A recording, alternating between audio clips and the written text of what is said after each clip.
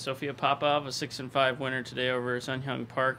Sophia, you never trailed today. Pretty dominant. Take us through what it was like to put together that performance. Yeah, today was very solid right off the bat. I just, I won the first hole and I kind of never looked back. My ball striking was very good today.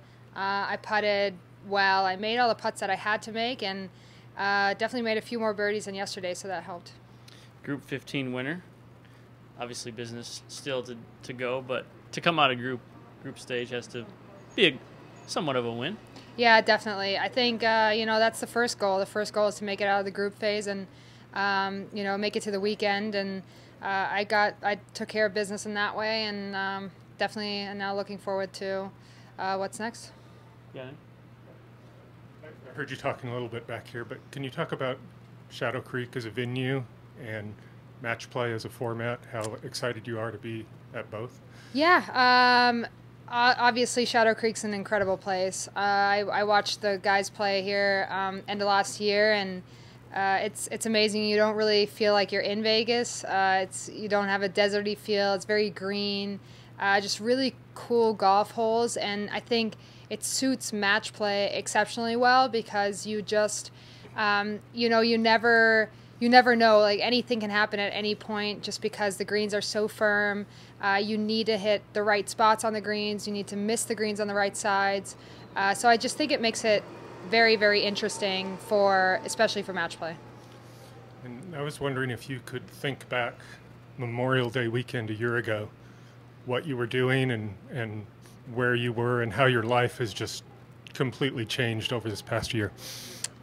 I can't remember where I was Memorial Day weekend last year, but it definitely has been, a crazy roller coaster since then. Obviously, I won the British shortly after, and never knew what was going to, come my way the end of the last year and the beginning of this year, and it's just been,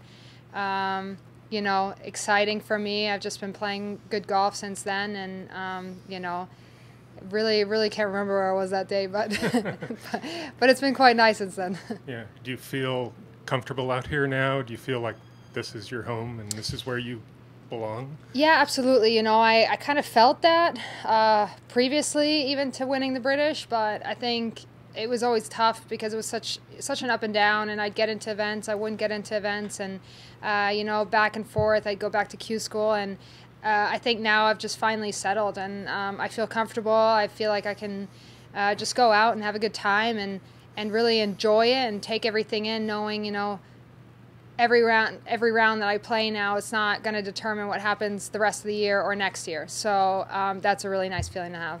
And then have a good time. Can you have a good time playing NB tomorrow? Or Yeah. I think I can have a good time playing NB tomorrow. I think she's obviously a really good player, but I've played with her a lot over the last few months, and maybe I got to know her game fairly well. So, it's match play. Anything can happen, and I've been striking it really solid the last 2 days. So I just kind of have to keep doing what I'm doing. I can only focus on my own game. And then if you do, assuming you can beat NB, don't want to get ahead of yourself, but do you feel like there might be a letdown because that's going to be the best player you'll see probably, or is this just match play and you just got to take it a hole at a time? It's just match play. You take it one match at a time, and honestly, every player here can win this tournament at the end of the week. So just take it match by match and player by player.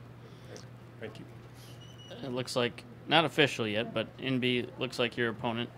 You've played with her a lot this year. I'm trying to remember exactly when. Can you recall? Yeah, so I played with her in Singapore. That's the most recent time we played together. After the first, I think, 2 days. So on the third day we played together, as well as at Kia in the third round. So I played with her a couple times, maybe 2 or even 3 times this year.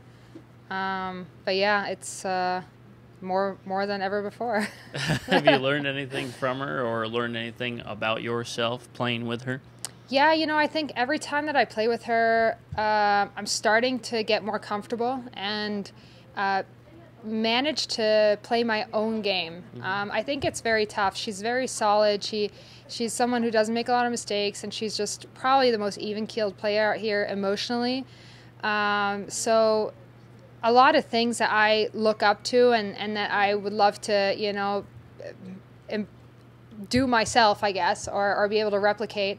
But at the same time, you know, I kind of know what my strengths are, and I know the part of the game that I can possibly beat her in. I think it's a little more humid out here today than in days past, and obviously warmer over the weekend, temps nearing triple digits. How does Sophia Popov, with the potential for 2 matches each day, stay hydrated and rested?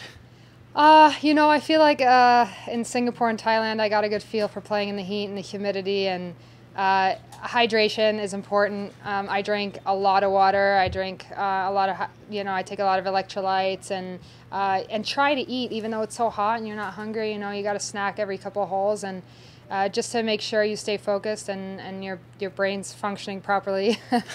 But yeah, it's definitely something that my caddy's on top of, and I'm on top of his hydration. So, so something we, I guess, feed off of each other. Yeah, looking out for each other. Thanks, Sophia. Thank you.